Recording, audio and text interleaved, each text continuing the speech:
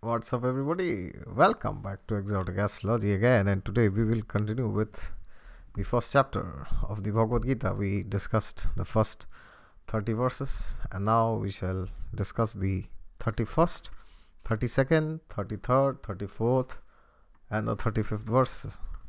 So we'll discuss all of these verses. They're a bit short, not very big. Most of them are combined. So let's start. And before I begin, as I say, God is there with you all the time. Just look to Him and you will find Him. So what did we discuss till now? In the Bhagavad Gita, we saw that Arjuna has told Lord Krishna that please take my chariot in between both the parties, the Kurus and the Pandavas. Both the sides who have assembled for war. And now Arjuna has undergone a paralysis. We discussed the 4 symptoms of weakness. What are they? I shall repeat. In the 29th verse, Arjuna said, my whole body is trembling. That's the first symptom. Your body trembles. It's shaking. My hair is standing on end. As in Hindi they say, na, rongte khade ho gaye. My bow Gandiva is slipping from my hand, which means we fear to take responsibilities. And my skin is burning. These are 4 symptoms of weakness. So now we will go with the 31st verse. And before I begin the invocation, I would offer my prayers to the great sages and to my preceptors who have bestowed the divine wisdom unto me by reciting the prayer. Do you remember it? No? No problem. I shall help you remember. Om Agyan Timirandhasya Gyananjana Shalakaya Chakshurunmilitam Yena Tasmai Shri Guruve Namaha.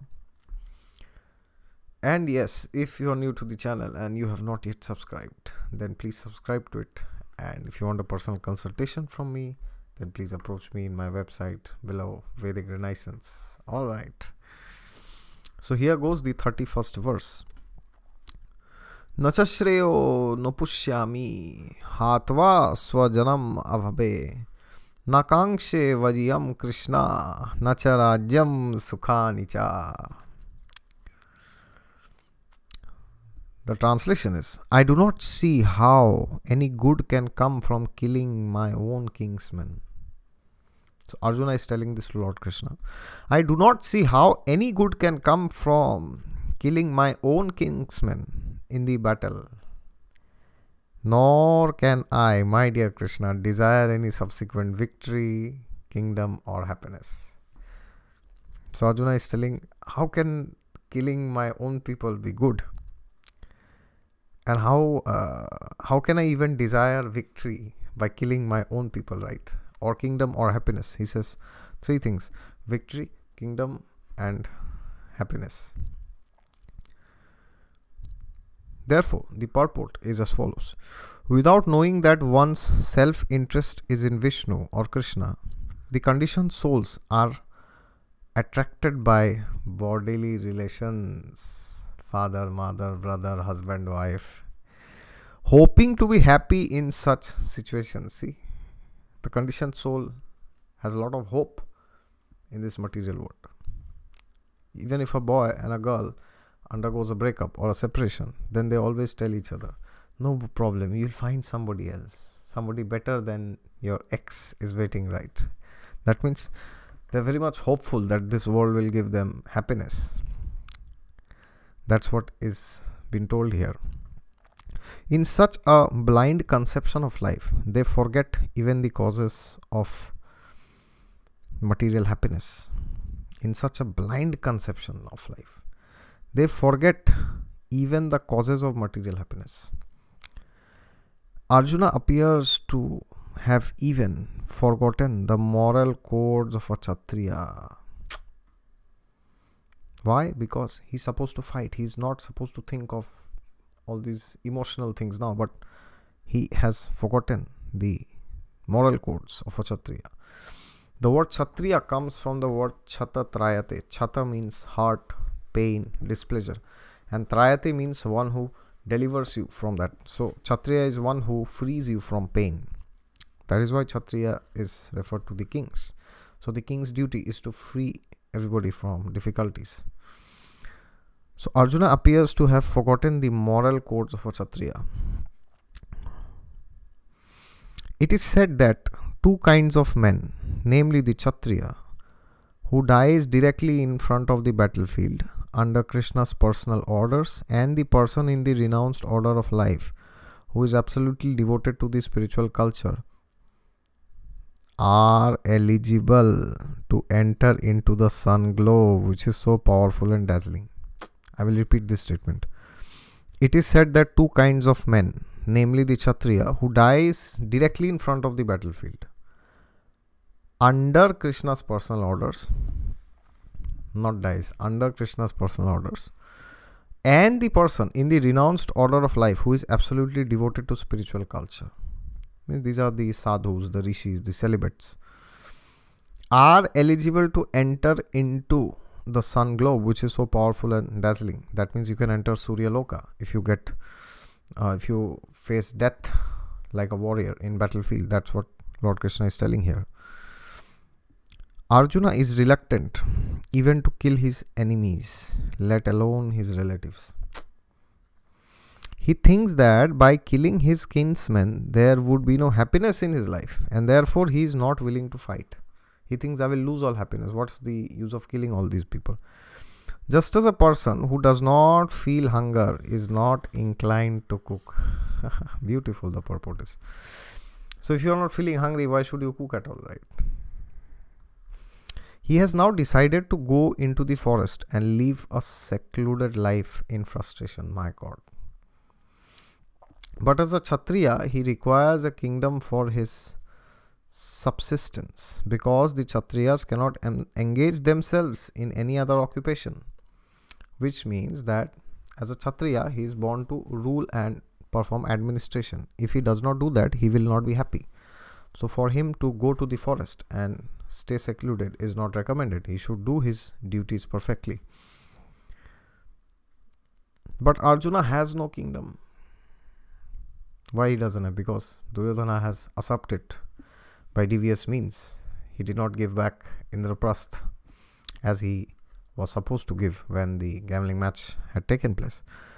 Arjuna's sole opportunity for gaining a kingdom lies in fighting with his cousins and brothers and reclaiming the kingdom inherited from his father, which he does not like to do. So Arjuna is reluctant to get back his lost kingdom from Duryodhana,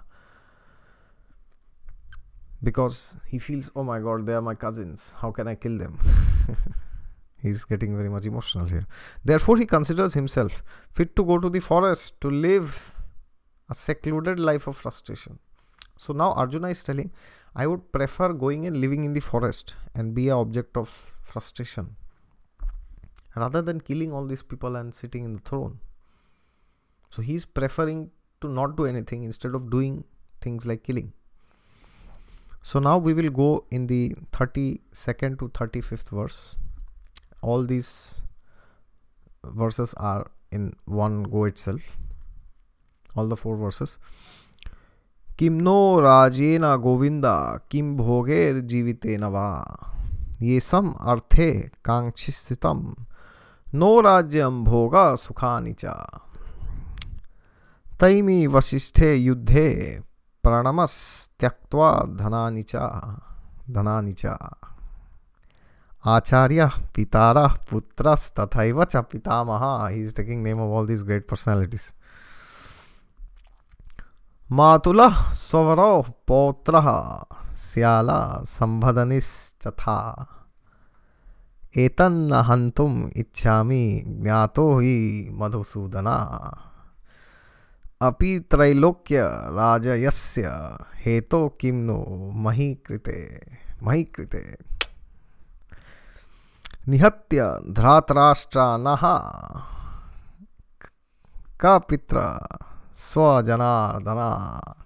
We'll read the translation now. Oh Govinda. Why Govinda? Because in beginning he said Kimno Rajena Govinda. And who is Govinda? Govinda is another name of Lord Krishna himself.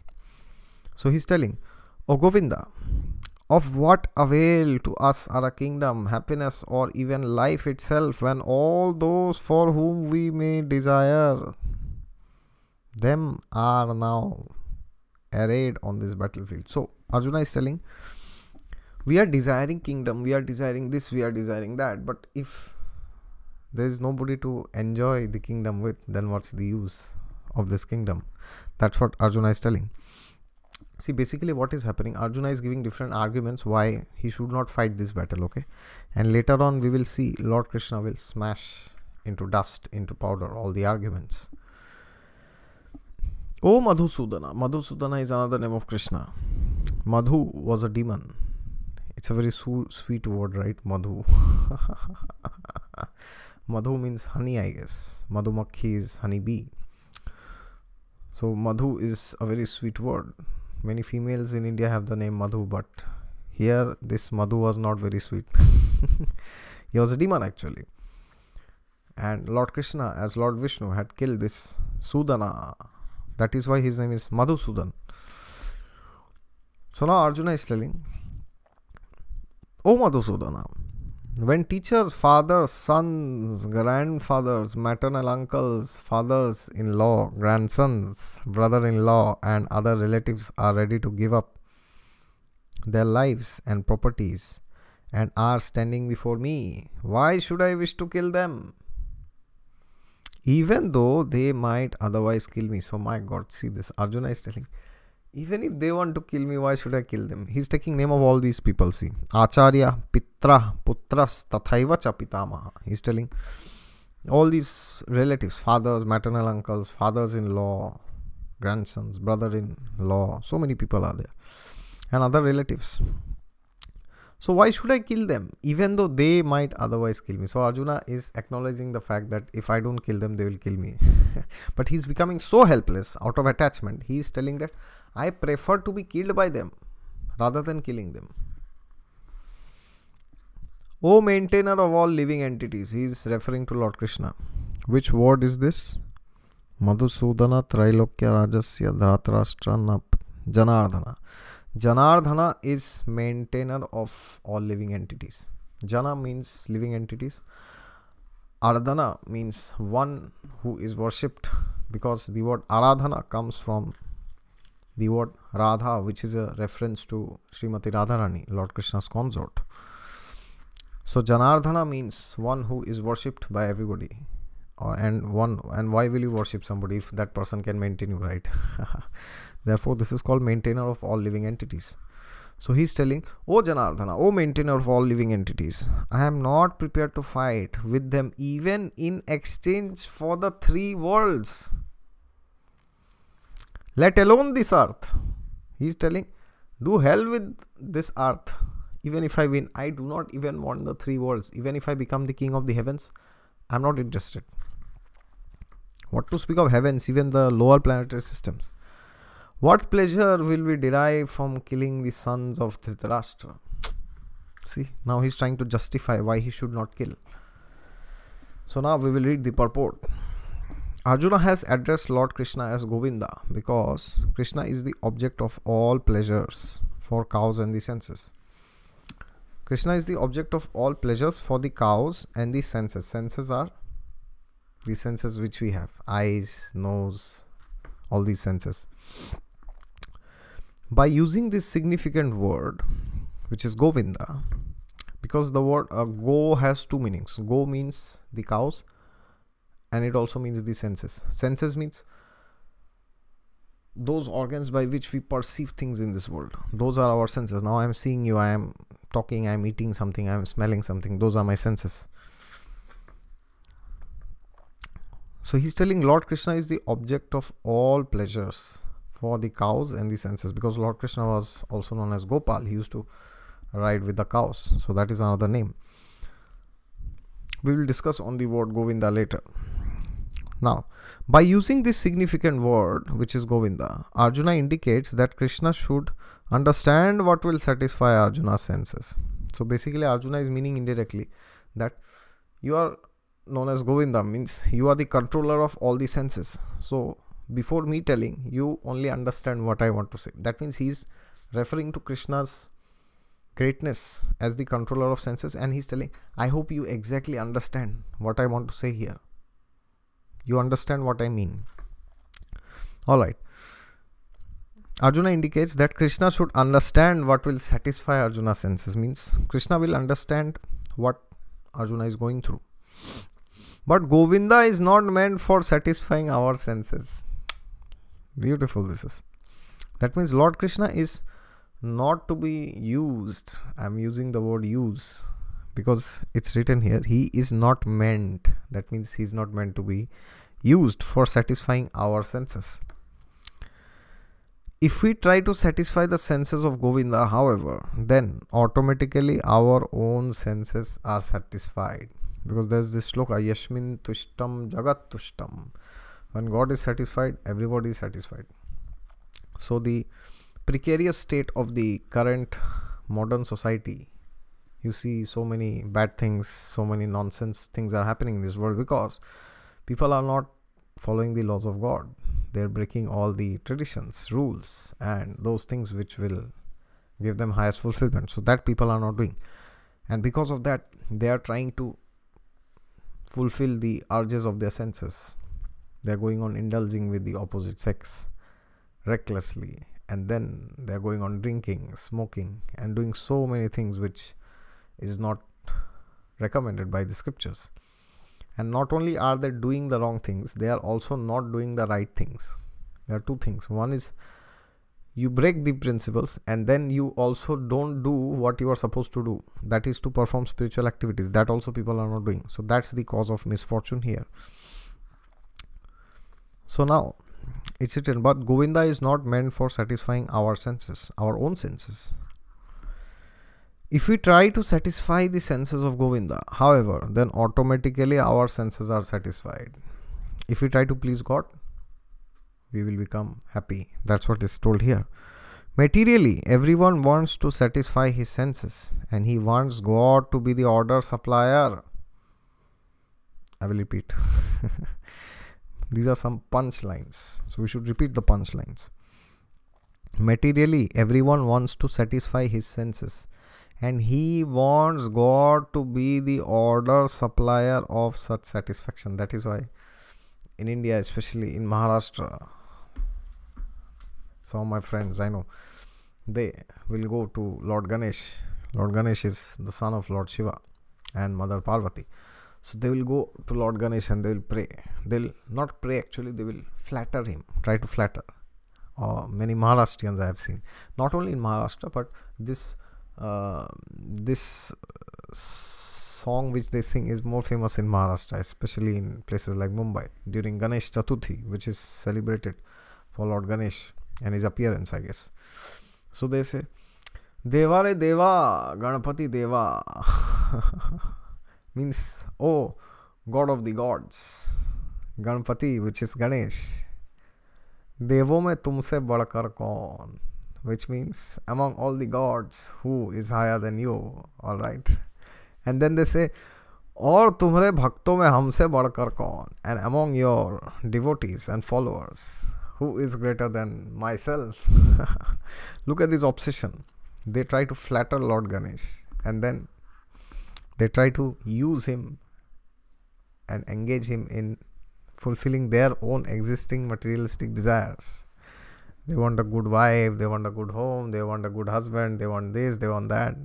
And they will flatter Lord Ganesh by saying, Deva re Deva, Ganpati Deva, Devo mein tumse badkar kaun, aur tumhare bhakton mein humse badkar kaun.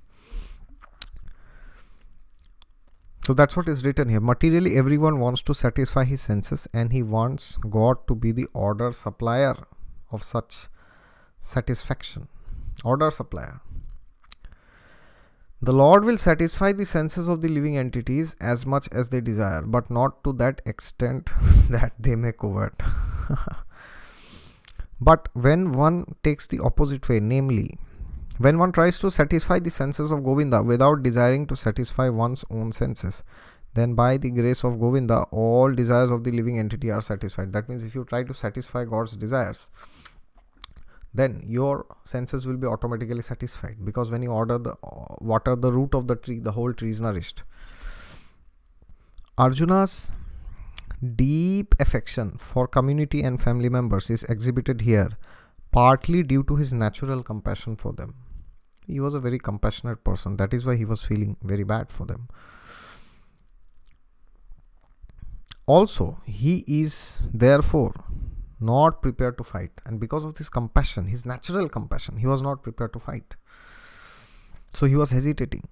Everyone wants to show his opulence to friends and relatives, but Arjuna fears that all his relatives and friends will be killed on the battlefield, and he will be unable to share his opulence after victory. So Arjuna's concern is, if there's nobody living, with whom will I share my things? This is a typical calculation of material life, because people always want to show off to their family members how great they are, to their relatives, friends, and especially to the opposite sex, how handsome or how beautiful they are. Yes. This is a typical conception of material life. That's what is being told here. The transcendental life, which is the spiritual life, however, is different. Since a devotee wants to satisfy the desires of the Lord, he can willingly, by the Lord, accept all kinds of opulences for the service of the Lord. And if the Lord is not willing, he should not accept a farthing. Which means it's told here that when somebody is a greatly elevated personality spiritually, he can even accept great opulences for using or engaging those opulences in service to God. But if God doesn't want that, he will not accept it. Any examples? Yes, Yudhishthir Maharaj is the perfect example. He was a Raja Rishi, which means he was a king, but he was also a Rishi. He was very renounced and very detached. He only wanted to offer service to his citizens in the name of God. He did not like to sit in the throne. Unlike Duryodhana, who only wanted to sit there in the throne and do nothing. And if Lord is not willing, he will not accept a farthing. That means he will not accept anything if God doesn't want him to accept. Arjuna did not want to kill his relatives, and if there were any need to kill them, he desired that Krishna kill them personally. So he is telling Krishna indirectly, oh God, if you want to kill them, just kill them yourself. Don't tell me to kill. At this point, he did not know that Krishna has... Listen to this. At this point, he did not know that Krishna had already killed them before they are coming into the battlefield, and that he was only to become an instrument of Krishna. My God. Lord Krishna had already killed them before the start of the war itself. So he's just becoming like an instrument, like a doctor uses a knife to do some surgery. So Arjuna is like that knife, and Krishna is like that surgeon.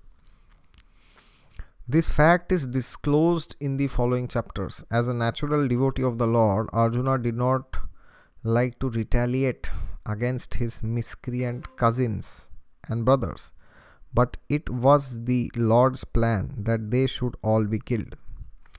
So basically what is being told here, that Arjuna was a greatly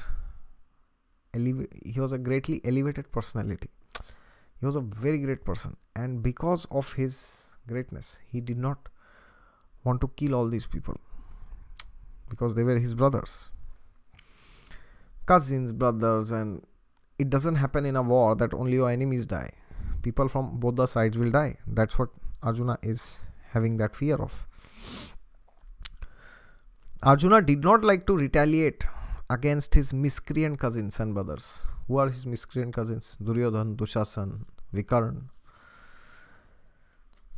But it was the Lord's plan that they all should be killed. So this was inevitable, and Arjuna was not willing to accept the reality. The devotee of the Lord does not retaliate against the wrongdoer, but the Lord does not tolerate any mischief done to that devotee by the miscreants. See, Arjuna, although so many wrong things have happened with him, he is not having any malice in his heart. He is not having any poison against the miscreants, Duryodhana especially. But Krishna is not going to tolerate. So never offend any great soul, because great souls will not take offense. They will not feel bad. But the problem is God will feel bad, and when God feels bad, he will show his wrath upon you, and then you will be in trouble. So that's what is told here. The devotee of the Lord does not retaliate against the wrongdoer, but the Lord does not tolerate any mischief done to the devotee by the miscreants. The Lord can excuse a person on his own account, but he excuses no one who has done harm to his devotees.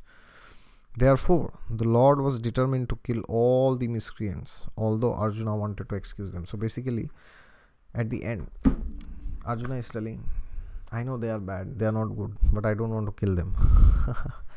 But Krishna is indirectly hinting him, you may not want to kill them, but they have insulted you and Draupadi and Kunti and so many other personalities. That is why I will rip them apart. So Krishna is indirectly going to hint now that Mr. Arjuna, give up your cowardliness. None of your tricks and techniques and arguments and tools are going to work. I am going to smash all your arguments into dust and into pieces, and I will kill them. I will rip their heads apart because they have insulted people like you. So Arjuna is very forgiving, but Krishna is merciless when it comes to protecting his devotees, because in the later part of the Gita, Lord Krishna will also say, Yogakshemam vahamyaham. That means I preserve what my devotees have and I carry what they lack. There you go. Arjuna's arguments and his lamentation. Why not to kill and his fears. Okay. Until next time. If you are new to the channel, then please subscribe to it. And if you want a consultation, then approach me in my website below, Vedic Renaissance. And if you like this video, click the thumbs up and share it with whoever is interested to know about the divine science of the Gita. Alright, until next time with another video from the Gita. Bye bye. See you.